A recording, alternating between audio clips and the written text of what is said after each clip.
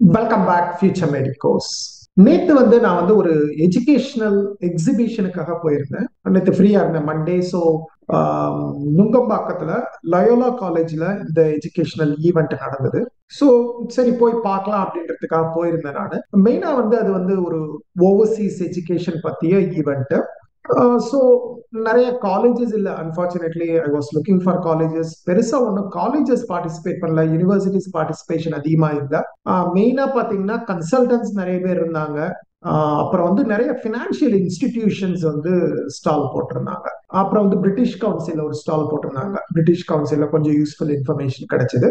But in terms of medical காலேஜஸ்னு பார்க்கும்போது ஒரே ஒரு மெடிக்கல் காலேஜ் தான் அங்க ஸ்டால் போட்டிருந்தாங்க, which is Manipal university college of Malaysia, MUCM. Manipal university college பத்தி ஏற்கனவே ஓரளவுக்கு எனக்கு இன்ஃபர்மேஷன் தெரியுன்றதுனால நான் போய் அதிகமா அவங்ககிட்ட பேசல, ஒன்றும் டைம் ஸ்பெண்ட் பண்ணல. பட் நம்ம வந்துட்டோம், ஏதாவது ஒரு யூஸ்ஃபுல்லா ஏதாவது பார்க்கலாம் அப்படின்னு பார்க்கும்போது SBI ஒரு ஸ்டால் போட்டிருந்தாங்க. சரி, SBIல போய் எஜுகேஷன் லோன் பத்தி கொஞ்சம் டீடைல்ஸ் கேட்போம். அந்த டீடைல்ஸ் நம்ம வியூயர்ஸ்க்கு யூஸ்ஃபுல்லா இருக்குன்றதுக்காக தான் போய் அவங்ககிட்ட பேச ஆரம்பிச்சேன். But before going in to the video, ஒரு விஷயம் I want to make it clear. இது அந்த ஸ்டால்ல இருந்த ரெப்ரசன்டேட்டிவ் என்கிட்ட என்ன சொன்னாங்களோ அதை நான் உங்களுக்கு ஷேர் பண்றேன். ஸோ இது அபிஷியலா நீங்க எடுத்துக்காதீங்க, தயவு செஞ்சு. Don't treat these as official information. இது அந்த ஸ்டால்ல இருந்தவங்க நான் கேட்ட கேள்விகளுக்கு என்னென்ன பதில் சொன்னாங்களோ அதை உங்களுக்கு நான் பிரசன்ட் பண்றேன். நீங்க லோன் எடுக்கணும்னா தயவு செஞ்சு நீங்க பேங்க்ல போய் நேரா பேசுங்க. நான் சொல்ற எல்லா இன்ஃபர்மேஷனும் ஒரு advance இன்ஃபர்மேஷனா எடுத்துக்காங்க. This cannot be treated as anything official. இது SBIயோட அபிஷியல் வெர்ஷனும் கிடையாது, என்னுடைய அபிஷியல் வெர்ஷனும் கிடையாது. அந்த ஸ்டால்ல இருந்த ஒரு பர்சன் சொன்ன இன்ஃபர்மேஷன் தான் இது, right? I don't even know whether they are directly SBI எம்ப்ளாயீஸா இல்ல வேற ஏதாவது மார்க்கெட்டிங் ஏஜென்ட்டானு எனக்கு தெரியல, right? Okay, with that disclaimer we will go into the video. Right sir, நான் இப்போ MBBS படிக்கணும், நான் ஒரு பிரைவேட் காலேஜ்ல ஜாயின் பண்றேன் அல்லது ஒரு டீம்டு யூனிவர்சிட்டியில ஜாயின் பண்றேன், நான் எஜுகேஷனல் லோன் எடுக்க முடியுமா, பேங்க்ஸ் லோன் கொடுப்பாங்களா அப்படின்ற கேள்வி உங்களுக்கு இருந்ததுன்னா அதுக்கான ஆன்சர் தான் இந்த வீடியோ. ஃபர்ஸ்ட் எஸ், நான் கேட்டது MBBSக்கு லோன் கொடுப்பீங்களான்னா SBI said yes, நாங்க லோன் கொடுப்போம், எஜுகேஷனல் லோன் அவைலபிள். சரி, எவ்வளவு லோன் கொடுப்பீங்க, எவ்வளவு பாசிபிள் அப்படின்னு கேட்டப்ப அவங்க சொன்னது 7.5 lakhs வரைக்கும் லோன் கொடுப்போம். அதுக்கு நீங்க எந்த கொலாட்ரலும் தேவையில்லை. கொலாட்ரல் இல்லாம, அதாவது வேற எந்த சப்போர்ட்டும் இல்லாம, ஒரு வீடு அடமானம் வைக்காம நான் ஒரு கடன் வாங்கினா ஒரு 7.5 லட்சம் வரைக்கும் நீங்க வாங்கலாம். அதுக்கு எந்த கொலாட்ரலும் தேவையில்லை, எந்த கேரண்டரும் தேவையில்லை. உங்க பேரண்ட்ஸ் சைன் பண்ணா போதும். 7.5 lakhs வரைக்கும். 7.5 lakhsக்கு மேல நீங்க லோன் எதிர்பார்க்கறீங்கன்னா கண்டிப்பா ஒரு கொலாட்ரல் இருக்கணும். லைக் ஃபார் எக்ஸாம்பிள், உங்க வீடு நீங்க டாக்குமெண்ட்ஸ், ஒரிஜினல் டாக்குமெண்ட்ஸ் ப்ரொடியூஸ் பண்ணணும். ஸோ அந்த டாக்குமெண்ட்ஸை வச்சு அவங்க வீடை எவாலுவேட் பண்ணி வீட்டோட ஒர்த் என்ன, அதுல ஏதோ லீகல் காம்ப்ளிகேஷன்ஸ் இருக்கா, அதெல்லாம் பார்த்துட்டு they will decide எவ்வளவு உங்களுக்கு லோன் கொடுக்க முடியும்ன்றத டிசைட் பண்ணும். ஸோ அது எவ்வளவு மேக்சிமம் லோன் கிடைக்கும் நான் கேட்டப்ப SBIல மேக்சிமம் 50 lakhs, 50 லட்சம் வரைக்கும் லோன் கிடைக்கிறதுக்கான வாய்ப்புகள் இருக்கு அப்படின்னு சொன்னாங்க. பட் எக்ஸாக்ட் லோன் அமௌண்ட் எவ்வளவு, நீங்க எவ்வளவு வாங்க முடியும்ன்றது it depends on your profile. உங்களுடைய ப்ரொஃபைல், நீங்க கொடுக்குற கொலாட்ரல், அதை பேஸ் பண்ணி தான் எக்ஸாக்ட் லோன் டிசைட் பண்ணுவாங்க. பட் அவங்க சொன்னது 50 லட்சம் வரைக்கும் கொடுக்கறதுக்கு, வாங்குறதுக்கு வாய்ப்புகள் இருக்கு அப்படின்னு சொன்னாங்க. அடுத்து நான் கேட்டது இன்ட்ரெஸ்ட் ரேட் எவ்வளவுன்னு கேட்டேன். எஜுகேஷன் லோனுக்கு ஜென்ரலா இன்ட்ரெஸ்ட் கம்மியா இருக்கணும் அப்படின்னு நம்ம எதிர்பார்ப்போம் இல்லையா? எஜுகேஷனுக்காக ஒரு important decision in my career, right? அதுக்கு லோன் எடுக்கிறப்ப ஜென்ரலா கவர்மெண்டோட எஜுகேஷன் லோன் இன்ட்ரெஸ்ட் ரேட் கம்மியா இருக்கணும் தான் எல்லாருமே எதிர்பார்ப்போம். But it is not low. அந்த இன்ட்ரெஸ்ட் ரேட் எவ்வளவுன்னு பாத்தீங்கன்னா 10.9%, அதாவது 10.9%, கிட்டத்தட்ட 11% இன்ட்ரெஸ்ட் ரேட். ரொம்ப ஹை இன்ட்ரெஸ்ட் ரேட் தான் they are charging for education. In fact home லோன்லாம் பாத்தீங்கன்னா ரொம்பவே கம்மி, ஒரு 2-3% கம்மியாவே இருக்குது ஹோம் லோன். ஸோ நீங்க லோன் எடுக்கிறதுக்கு முன்னாடி இன்ட்ரெஸ்ட் ரேட்டை மைண்ட்ல வச்சுக்கோங்க. அடுத்து லோன் ரீபேமெண்ட். சார், நான் லோன் எடுத்தேன்னா எப்ப சார் ரீபே பண்ணணும், நான் இமீடியட்டா EMI பே பண்ண ஆகணுமா அப்படின்னாக்கா அதுக்கு உங்களுக்கு டைம் கொடுக்குறாங்க. there are options for you. ஒன்னு நீங்க ஸ்ட்ரெயிட் அவே இஎம்ஐ பே பண்ண ஆரம்பிக்கலாம். சார் நான் லோன் எடுத்துட்டேன், நான் ஸ்ட்ரெயிட் அவே இஎம்ஐ பே பண்ண ஆரம்பிக்கிறேன்னா பண்ணலாம், that is up to you.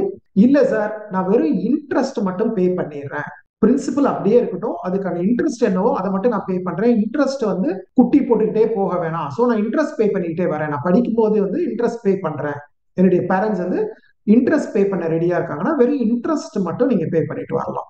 மூணாவது ஆப்ஷன், சார் நான் பிரின்சிபலும் பே பண்ணல, இஎம்ஐ பே பண்ணல, இன்ட்ரெஸ்டும் பே பண்ண முடியாது என்னால, நான் படிச்சு முடிச்சு நான் வேலைக்கு போன பிறகு பே பண்ண ஆரம்பிக்கிறேன் அப்படின்னா அதுக்கும் ஒரு வாய்ப்பு இருக்கு. நீங்க கம்ப்ளீட்டா உங்க கோர்ஸை முடிச்சதுல இருந்து ஒரு வருஷம் உங்களுக்கு டைம் கொடுக்குறாங்க. அந்த ஒரு வருஷத்துக்கு அப்புறம் நீங்க இஎம்ஐ பே பண்ண ஆரம்பிக்கணும், right? So after completing the course 1 year, after 1 year completing the course you have to start paying. அல்லது உங்களுக்கு வேலை கிடைச்சிருச்சுன்னா இமீடியட்டா ஒரு வேலை நீங்க படிச்சு முடிச்சு உங்களுக்கு வேலை கிடைச்சிருச்சுன்னா வேலை கிடைச்சதுல இருந்து 6 months அதுக்குள்ளார நீங்க வந்து இஎம்ஐ பே பண்ண ஆரம்பிக்கலாம். சோ இது ரெண்டுத்துல எது ஏர்லியர்? நீங்க ஒரு வருஷத்துக்குள்ள உங்களுக்கு வேலை கிடைச்சிருச்சுன்னா தென் அந்த 6 months பீரியட் வரும். இல்ல ஒருவேளை உங்களுக்கு 1 yearல வேலை கிடைக்கலனாலும் நீங்க வந்து கோர்ஸ் முடிச்சு 1 yearல இஎம்ஐ பே பண்ண ஆரம்பிக்கலாம். சோ இங்க நீங்க புரிஞ்சுக்க வேண்டியது என்னன்னா, இந்த ஒருவேளை இந்த 5.5 வருஷத்துல நீங்க எந்த பேமெண்ட்டும் பண்ணலன்னா இந்த 5.5 வருஷத்துல வர்ற இன்ட்ரெஸ்ட் எல்லாமே will be added into the principal, right? ஒரு 10 லட்சம் லோன் எடுக்கிறீங்கன்னா 5 வருஷத்துல வந்து அந்த இன்ட்ரெஸ்ட் மட்டுமே கிட்டத்தட்ட ஒரு 6-7 லட்சம் போறதுக்கான வாய்ப்புகள் இருக்கு. அல்லது 5-6 வருஷம்னு வச்சுக்கிட்டீங்கன்னாக்க 11% கிட்டத்தட்ட டபுள் ஆயிருக்கும். 10 லட்சம்ன்றது வந்து கிட்டத்தட்ட it will be closer to 20 lakhs. So அந்த 20 lakhஸோ அல்லது 18 lakhஸோ what ever it is exact amount, அதுக்கான இஎம்ஐ தான் நீங்க பே பண்ண ஆரம்பிக்கணும். ஐ திங்க் ரீபேமெண்ட் பீரியட் வந்து இஸ் அரௌண்ட் 15 years. ஓகே, அது எக்ஸாக்டா செக் பண்ணிக்கோங்க, அது கரெக்டா நான் கேட்கல, but I think is 15 years is a repayment period for education loan. அடுத்து இன்னொரு கேள்வி நான் கேட்டது வந்து, மேடம் எப்ப வந்து நான் வந்து இந்த லோன் அப்ரூவல் வாங்க முடியும்? ஏன்னா வந்து அவங்க சொன்னது வந்து, சார் நீங்க எந்த காலேஜ்னு டிசைட் பண்ணிட்டீங்களா அப்படின்னு கேட்டாங்க. மேடம் நான் காலேஜ் இப்போதைக்கு டிசைட் பண்ண முடியாது, ஏன்னா எம்பிபிஎஸ் வந்து கவுன்சிலிங் எல்லாமே த்ரூ கவர்மெண்ட் நடக்குது. அந்த கவுன்சிலிங்ல எந்த காலேஜ் அலாட் ஆகுதோ அதுலதான் நான் ஜாயின் பண்ண முடியும், நான் காலேஜ் வந்து முன்னாடியே பிக்ஸ் பண்ண முடியாது அப்படின்னா. சரி சார், அப்ப வந்து நீங்க வந்து அட்மிஷன் ஆஃபர் லெட்டர் வந்த உடனே எங்களை வந்து பாருங்க அப்படின்னு சொன்னாங்க. தென் ஐ டோல்ட் ஹர், இல்ல மேடம், நான் ஆஃபர் லெட்டர் வாங்கினதுல இருந்து ஒரு 1 வீக்குக்குள்ள பணம் பே பண்ற மாதிரி இருக்கும், so I don't have time அப்படின்னு சொன்னப்ப, அப்ப வந்து நீங்க முன்னாடியே ப்ராசஸிங் பண்ண முடியுமா அப்படின்னு நான் கேட்டேன். அதுக்கு அவங்க சொன்னது, பண்ணலாம் சார், நீங்க எப்ப வேணா வாங்க, மேபி லைக் நீங்க அட்மிஷனுக்கு ஒரு 2-3 மாசத்துக்கு முன்னாடியே வந்து நீங்க அப்ளிகேஷன், ஐ மீன் லோன் அப்ளிகேஷன் கொடுத்துட்டு லோன் அப்ளிகேஷனை நாங்க ப்ராசஸ் பண்ண ஆரம்பிப்போம். அதுக்கான டாக்குமெண்ட்ஸ், ஃபார் எக்ஸாம்பிள் ஒரு வீடு வந்து நீங்க கொலாட்டரலா கொடுக்குறீங்கன்னா அந்த வீட்டுக்கான டாக்குமெண்ட்ஸ் எல்லாம் கொடுத்தீங்கன்னா அதெல்லாம் நாங்க இவாலுவேட் பண்ணிட்டு எல்லாம் ப்ராப்பரா இருக்கு வந்து உங்களுக்கு வந்து நாங்க வந்து லோன் ஆஃபர் லெட்டர் கொடுத்துருவோம், இன் பிரின்சிபல் லெட்டர் கொடுத்துருவோம். ஸோ நீங்க ஒன்ஸ் அட்மிஷன் ஆஃபர் லெட்டர் கிடைச்சோன்னா அந்த ஆஃபர் லெட்டரை எங்ககிட்ட ப்ரொடியூஸ் பண்ணினீங்கன்னா வித்தின் 1 வீக் வந்து நாங்க வந்து அந்த லோனை வந்து ரிலீஸ் பண்றதுக்கான வாய்ப்புகள் இருக்கு, right? So it is possible. உங்களுக்கு ஒருவேளை லோன் எடுக்கணும்ன்ற சிந்தனை இருந்ததுன்னா இப்பவே போயிட்டு பேங்க்ல நீங்க மீட் பண்ணி பேசலாம், ரைட்? ஸோ இதுதான் நான் நேற்று வந்து அந்த பேங்க் ஆஃபீஸர்கிட்ட பேசினப்ப, அந்த பேங்க் ரெப்ரஸன்டேட்டிவ் பேசினப்ப கலெக்ட் பண்ண இன்ஃபர்மேஷன். நம்பர் 1 பாயிண்ட், நீங்க லோன் வந்து 50 lakhs வரைக்கும் கிடைக்கிறதுக்கான வாய்ப்புகள் இருக்கு எஸ்பிஐல. 7.5 lakhs வரைக்கும் எந்தவித கொலாட்ரலும் தேவையில்லை. 7.5ல இருந்து 50 lakhs வரைக்கும் கொலாட்ரல் தேவைப்படும். ரெண்டாவது, ரேட் ஆஃப் இன்ட்ரெஸ்ட் 10.9%. தேர்ட், நீங்க இம்மீடியட்டா இஎம்ஐ பே பண்ண ஆரம்பிக்கலாம், அல்லது வெறும் இன்ட்ரெஸ்ட் மட்டும் பே பண்ணலாம், அல்லது நீங்க படிச்சு முடிச்சு ஒரு வருஷம் கழிச்சு இஎம்ஐ பே பண்ணலாம். That is up to you. உங்களுக்கு 3 ஆப்ஷன் இருக்கு, அதுல எது உங்களுக்கு கன்வீனியன்ட்டோ அதை நீங்க சூஸ் பண்ணிக்கலாம். 4வது, நீங்க முன்னாடியே இன் பிரின்சிபல் லோன் அப்ரூவல் லெட்டர் வாங்கி வச்சுக்கலாம். சோ அது வாங்கி வச்சிட்டீங்கன்னாக்க அட்மிஷன் அப்ப குயிக்கா பணம் வாங்கி காலேஜ் ஃபீஸ் கட்டுறதுக்கு யூஸ்ஃபுல்லா இருக்கும். அல்லது வேர்ஸ்ட் கேஸ் முடியலன்னா நீங்க ஃபர்ஸ்ட் இயர் ஃபீஸை நீங்க கட்டிட்டு நீங்க வந்து பேங்க்ல இருந்து வந்து அந்த பணத்தை வந்து நீங்க வாங்கிக்கலாம், அதுவும் பாசிபிள். இதுதான் நான் கலெக்ட் பண்ண இன்ஃபர்மேஷன். இதுல ஏதாவது டவுட் இருக்கு அல்லது இதை தவிர நீங்க ஏதாவது இன்ஃபர்மேஷன் கலெக்ட் பண்ணிருக்கீங்க அப்படின்னா ப்ளீஸ் கமெண்ட்ல சொல்லுங்க. உங்களுக்கு தெரிஞ்ச இன்ஃபர்மேஷன் என்ன? மத்த பேங்க்ஸ்ல எதுவும் பேசுனீங்களா? மத்த பேங்க்ஸ்ல எல்லாம் எவ்வளவு லோன் கொடுக்குறாங்க? 50 லட்சத்துக்கு மேல கிடைக்குமா? For example deemed universities 1.25 crores வரைக்கும் செலவாகும். ஸோ வெறும் 50 லட்சத்தை வச்சுட்டு நான் எப்படி 1.25 crores கோர்ஸை கம்ப்ளீட் பண்றது, ரைட்? சரி, லோன் தேவையா தேவையில்லையா, லோன் எடுத்து படிக்கணுமா கூடாதா, அதை பத்தி இன்னொரு வீடியோல பேசுவோம்.